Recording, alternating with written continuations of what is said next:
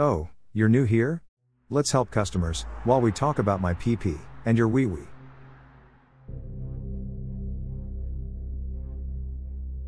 Warning, these revenge stories might be upsetting to entitled managers. You found the best place for your vengeful needs. Teambuilder took a fractured team and brought them together to achieve a common goal. Unfiltered revenge. Working for this Karen could be your kiss of death. But being too passionate, she talked her way out of a severance package. Creepy, Gollum-looking employee climbs the corporate ladder by stacking complaints. But when he calls for his precious, he forgot how vengeful it could be. When the like button starts talking to you, interrupt it by telling it to firstly brush its teeth.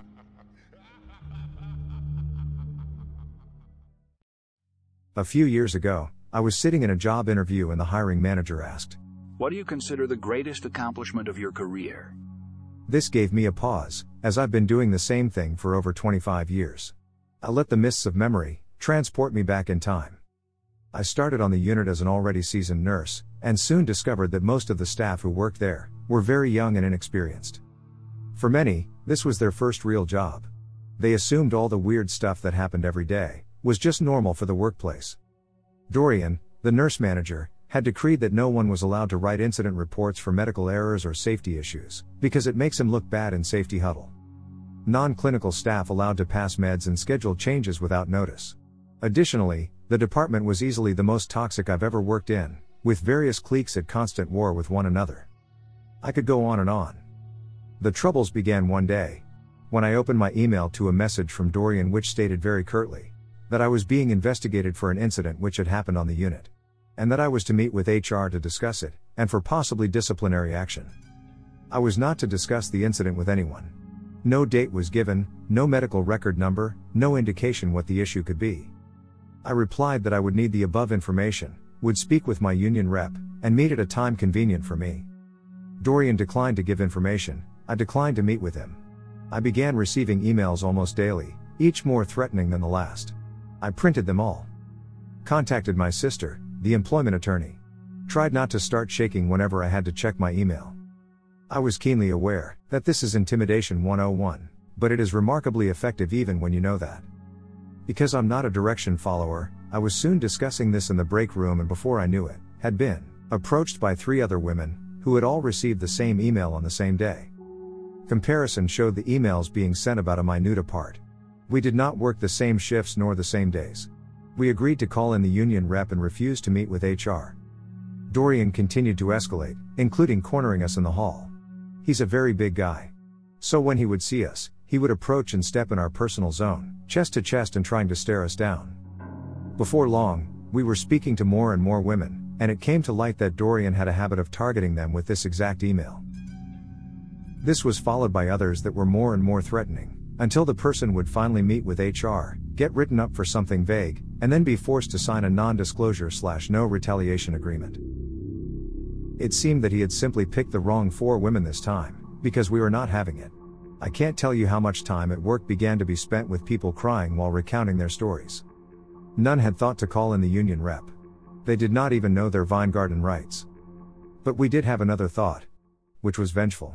So as you can guess, we began to plot. We had limited time, and our company has a long and unglamorous history of protecting people like this.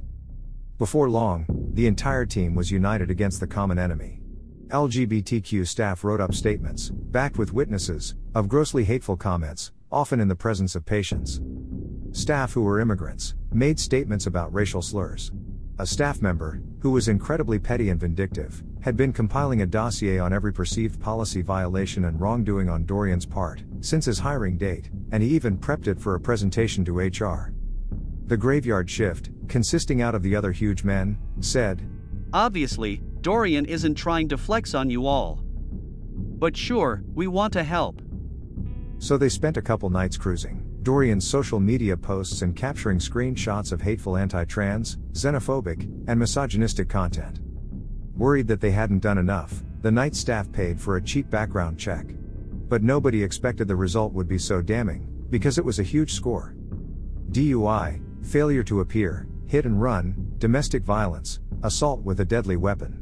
Made me think, Did the company not do a background check? Like, how is this possible? Finally, 2 women came forward with complaints of harassment. One incident had even occurred in the presence of the assistant manager, and one was documented in an email. We were ready.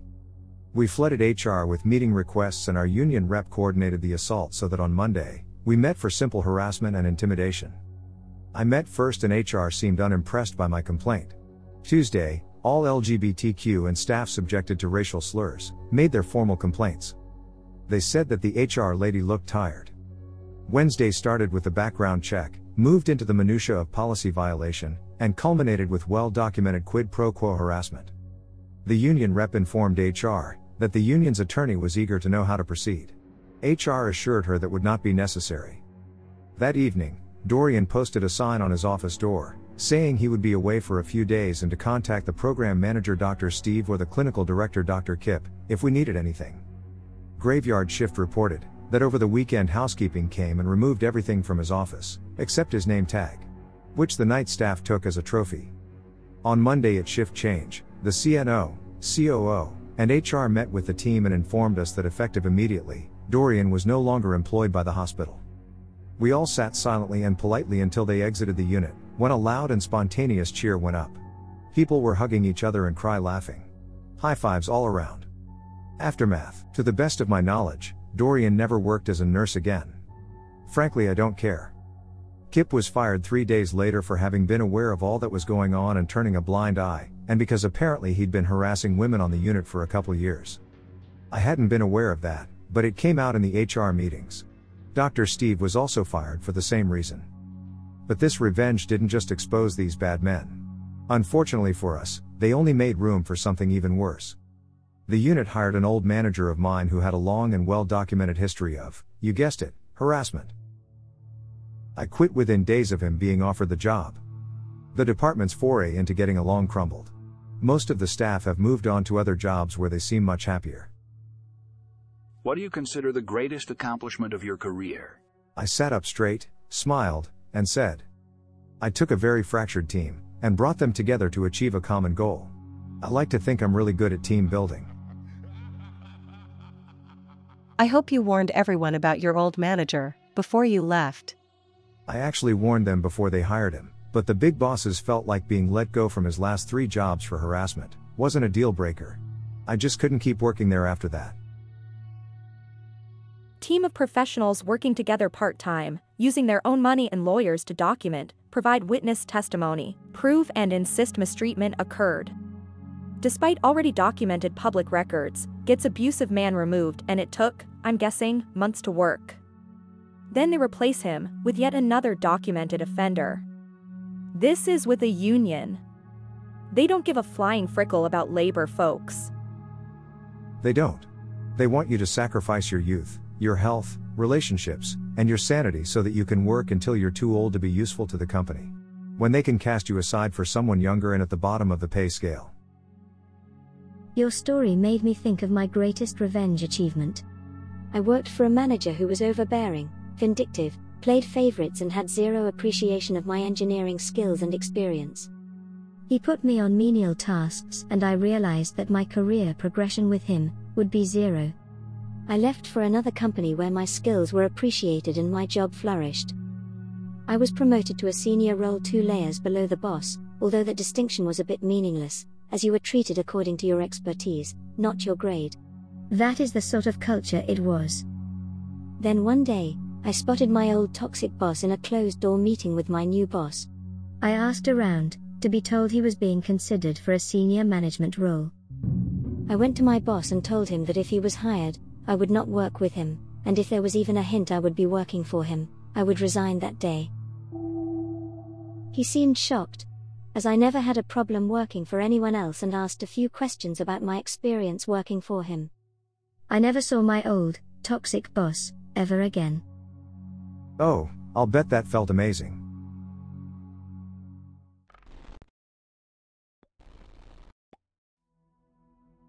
This is a burner account.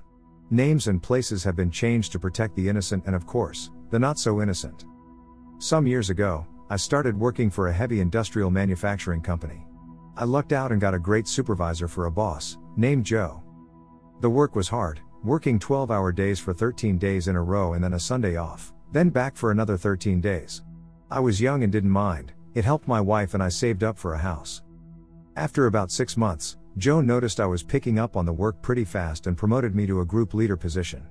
This came with a raise and increased responsibility that most other workers didn't want. Joe would put me in troubled groups in his department, and I would work on general improvements and figuring out the issues. This was a union shop and the mentality was to just put in your hours, don't work harder or smarter, just do your time and don't kill the job, was the unspoken motto. After a few years, Joe was promoted to a manager role and he transferred me with him to his departments. While I wasn't a supervisor yet, I was the supervisor in all but name. The supervisors loved it, because they never had to leave the office, and I liked it, because it was a good learning experience. I made a good reputation and got a lot of respect from workers and from management. Eventually, Joe's areas were doing so well, he was promoted to plant manager. As before, he wanted to promote me with him, this time to a supervisor spot. We talked in length, because the only supervisor spot open was working for Karen. Karen was female, a minority, and a member of the LGBTQ community. She was the poster child on the company website of the inclusiveness in the workplace, literally her face was the one they used. She was also a freshly minted manager, and Joe was not confident in her abilities. But me, being the plucky go-getter with a can-do attitude, decided to take the position. I had an interview with Karen and got to meet some of her supervisors. They were very quiet and reserved. Once I was promoted, I worked in tandem with another supervisor, Chris. Chris was young, had one small child and his wife was pregnant and a stay-at-home mom. During the first week everything was going well, I was learning all the employees, getting to know the process, and getting my feeling for the area. During the second week, Chris's wife went into labor and she had a hard time. Chris went on paternity leave for 6 weeks and I was tossed into the deep end in charge of the whole area solo, with 60 employees. I was barely treading water, but I was doing my best. When I would ask Karen for guidance or assistance, she would scoff like it was beneath her and tell me, "If I have to do your job, then I don't need you." So I gritted my teeth and worked my tail off. My wife got me a smart watch and I was averaging 25,000 steps a day, trying to keep everything running. We were holding our own and employees all did what they could to help, as the situation was not ideal for everyone. A few weeks in, I was reviewing some quality documents, and I noticed that one of the quality gates was not being followed. I emailed the info to the quality engineers, and they lost their minds. This was a 4-hour operation on a 20-hour part that we were skipping entirely. Turns out, one of the reasons Karen got promoted was because she was running her department so efficiently. Then it came to light that she made the decision to skip this quality process, saving that 20% of time. Except the engineers never signed off on this and it caused massive damage control. The process had to be reinstated and the parts that were never checked had to have warranty extensions. This caused the company to have egg on their face and Karen to look bad. During this time, Karen also became more vindictive. She would openly tell people she would never be fired and could do what she wanted. She would walk the departments and if she didn't like someone, she would make the supervisors write them up by the end of the day. She wanted us to find a reason and if we didn't, she would take it out on the supervisors. For example, forcing the supervisors to stay late to do inventory or something else menial, just because she could. She would not let the supervisors make any decisions until she approved, so something like overtime had to wait for her approval and she would not respond until the end of the day, causing the departments to scramble. Then, if there weren't enough overtime employees to do the work, she would blame it on the supervisors.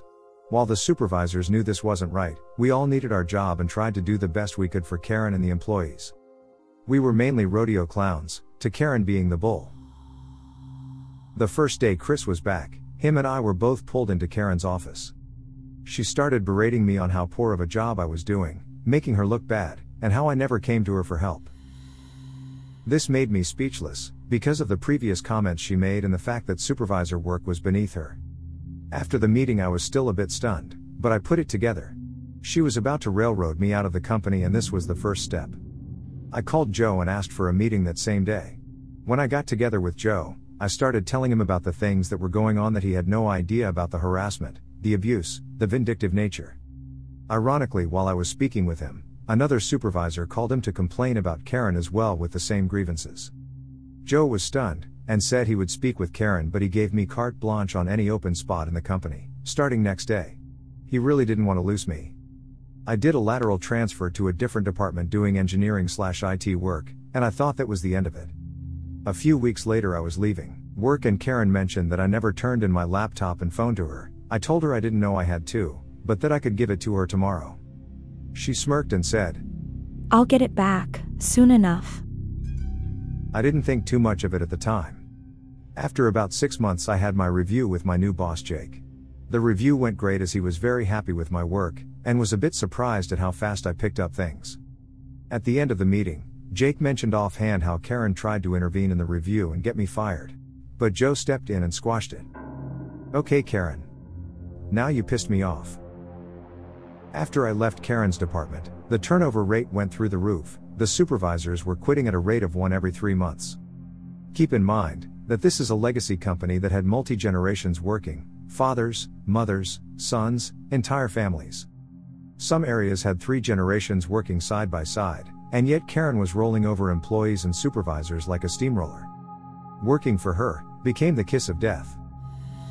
I casually mentioned to Joe about the turnover and he told me he couldn't figure out what was going on, as people were quitting without notice and no one was doing exit interviews. I told Joe that Karen was writing people up to force them out. When they would hand her the resignation letter or 2 weeks' notice, she would tell them to leave immediately and throw away the letter.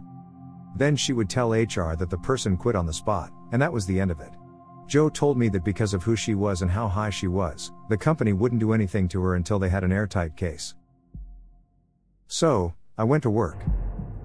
I took the supervisors working for Karen out drinking after work a few times a week, and made sure I had my hand on the pulse. If someone was quitting, I made sure they emailed their letter of resignation to Karen and CC'd Joe and HR, stayed for their exit interview and that they called the company integrity hotline, for good measure. Things were progressing well, and I had all the supervisors on board except Chris. Chris really needed the job, and Karen was not writing him up. Through a stroke of luck I found out, Karen was low-balling his raises as a cost-saving measure. That's why she was not harassing him. When I told Chris, he was furious and wanted to quit on the spot. I encouraged him to speak with Joe before he leaves. Joe and Chris had a very productive meeting, and Chris decided to stay. Now all the supervisors were on board. Joe brought in an HR bigwig from the headquarters in Kansas, and over the course of a week, each supervisor was sent in for an interview discreetly, without Karen knowing. By the time the interviews were over they had emails, texts, eyewitnesses and a mountain of evidence. This next part I heard from other people, HR, Joe, etc. Despite everything, the company wanted to keep this quiet. So they brought in Karen and said they no longer needed her, and offered a very generous severance package. Karen, being Karen, lost it on the HR people. She threatened to sue for discrimination, and even called a lawyer. That's when the company pulled out the stack of evidence, and rescinded the severance offer. After a few months, Karen found a new job as a plant manager in a different factory. And I found out where. I casually mentioned to the union reps at my factory where Karen was working and suggested that maybe they should give the union at the other factory a call. She was fired within 3 months for employee harassment. Last I heard, she had to sell her house and move out of state to find a job. Karen's hissy fit costing her the severance package is just the cherry on top of this delicious revenge sundae. Big props to Joe as well for his role. It would have been a lot harder to give Karen her just desserts without his help. Everything up to the last 2 sentences I would consider pro-revenge, but calling her next place of work and that leading to her getting fired there too? Definitely nuclear. Good work. This is delicious revenge, especially the part when Karen talked her way out of a severance package.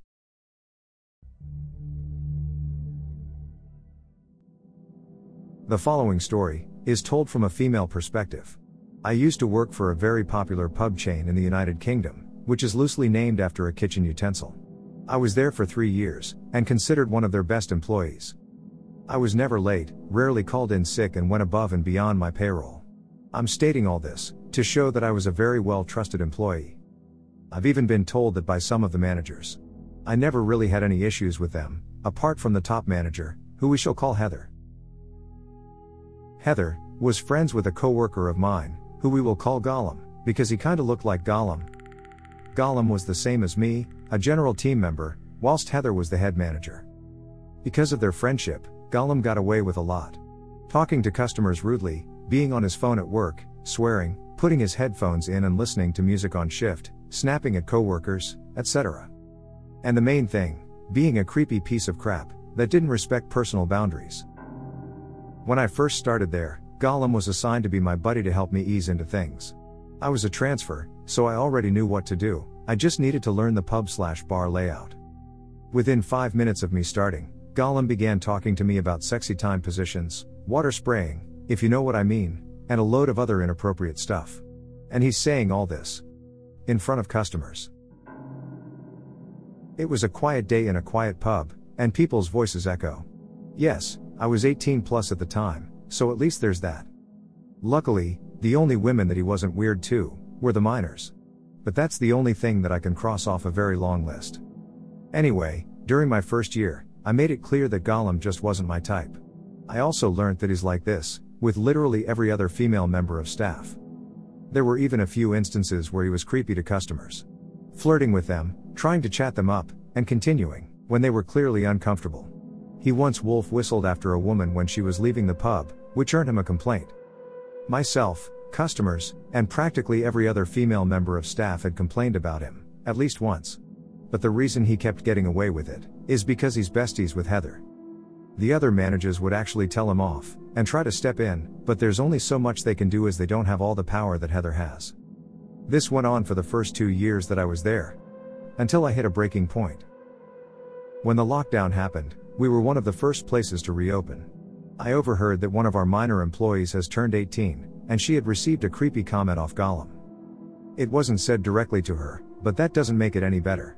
It was something along the lines of, "Oh, so she turned 18 over lockdown? Damn, I always thought she was kinda hot." Yikes. And to make things even worse, Heather promoted Gollum. She allowed him to step up the ladder which was a stack of all his complaints. Gollum's behavior became even worse, and I couldn't tolerate it any longer. I was determined to make things happen. When I went home after that shift, I set up a new email account under an anonymous name. I found the email for our head office, and I began writing out a report.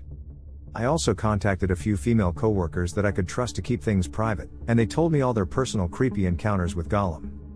By the time I had finished this report, it was around 2,000 words full of some of the few inappropriate encounters that both staff and customers had to deal with, and how Heather was keeping Gollum safe, by not acting on reports, etc. I made sure to reiterate that I wanted my report to be anonymous, as I was scared that Heather would take things out on me personally, as I have seen her do similar things before. How she was a manager was beyond me. Within a few days, I received an email back. They reiterated that I will be kept anonymous, but I need to do an interview to begin the investigation. I agreed, and we scheduled a meeting. During our meeting, I went over everything in my report, and they told me the steps they were going to take. The head office team were lovely, actually. I felt like I was finally being listened to. Gollum was automatically suspended, pending investigation. Head office selected 12 members of staff at random, both male and female, and interviewed all of them. They only interviewed 6 members of staff before deciding enough was enough. Gollum was a creep, and they had more than enough reason to fire him. So, Gollum was fired, and was banned from stepping foot on the premises, and I think the premises of any other one of their pubs, but I'm not sure of that. Heather was also put under investigation, and I don't know how she managed this, but she bluffed her way out. They let her off with a warning, and they recently promoted her. But I was out to get Gollum. Heather was just a bonus, one that I sadly didn't get. I remained anonymous, thankfully. Heather still has no idea who reported Gollum and herself. A few months later, I left after clashing heads with Heather one too many times. I couldn't stand her anymore, so I quit. I've been free from that job for a year now, and since then, I've heard through friends and mutuals that Gollum was struggling to find work, due to his record. I'm not sure how it all works, if he's listed as an official creep, or whatever, but he was struggling either way. He clearly hit a breaking point of being unemployed, and has decided to move out of the city. He had a leaving party a few months ago, and now, our city is free from Gollum. To be honest, I hope he finds his way into the fiery pits of Mordor, but even if he doesn't, at least he's gone. So there's my story, about how I managed to shoo away a predatorial creep, both from my former workplace and my city.